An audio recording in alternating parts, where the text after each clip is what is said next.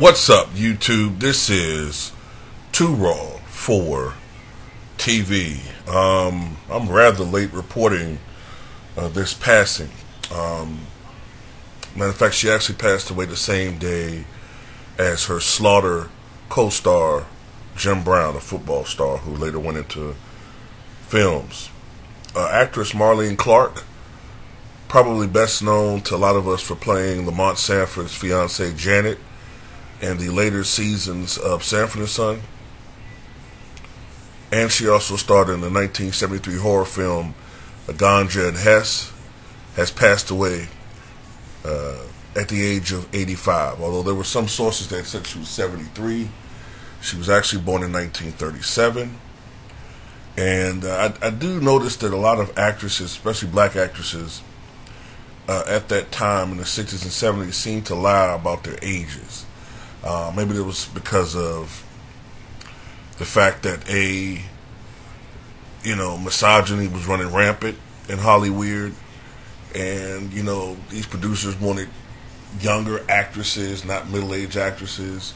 Plus, there's also the spectrum of racism. So I noticed, like with Jeanette Dubois, a lot of times sources said she was born in 1945. In reality, she was born in 1932, which meant that instead of being 29 years old when Good Times started, she was actually already in her 40s, which looked about right because she looked like a woman in her late 30s, early 40s when that show started. But anyway, getting back to the point.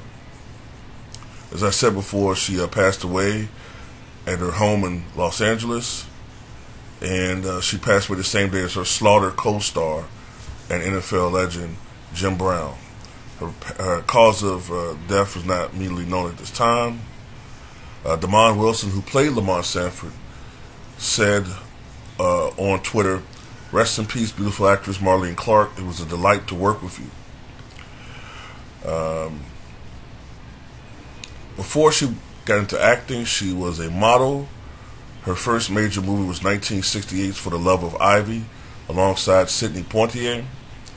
She went on to appear in 1969's Putney Swope, directed by Robert Downey Sr., the father of Robert Downey Jr.